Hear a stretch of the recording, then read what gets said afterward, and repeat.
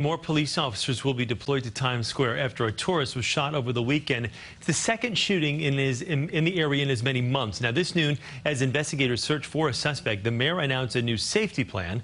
Here's CBS 2's Natalie Duddridge with details.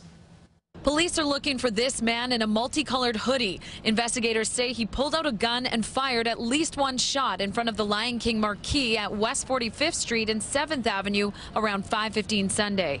We heard a loud pop, and then you saw people running into the Marriott. The suspect's target, police believe, was someone in a group of 6 men he got into an argument with.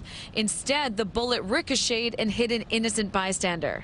He was standing up, he was talking, and then they just put him on the stretcher and took him on. Cell phone video shows 21-year-old Samuel Poulin being treated by EMS. He appears alert as he's wheeled to an ambulance. Sources say a bullet hit Poulin in the back. He was taken to Bellevue Hospital with non-life-threatening injuries.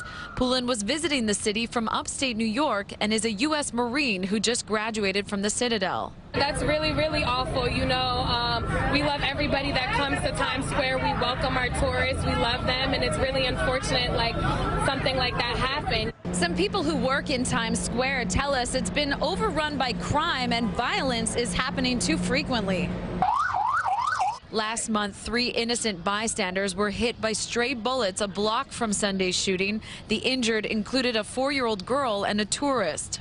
Mayor de Blasio and the NYPD announced this morning they're taking action using uniformed and undercover cops. Times Square Safety Action Plan to make sure that anyone who goes to Times Square knows they're safe and they're going to see plenty of police presence in Times Square. Making sure we're not just having the omnipresence out there, but we're going to make sure we engage the individuals that are part of this aggressive solicitation, aggressive panhandling. So far this year, there have been 680 shootings compared to 444 last year.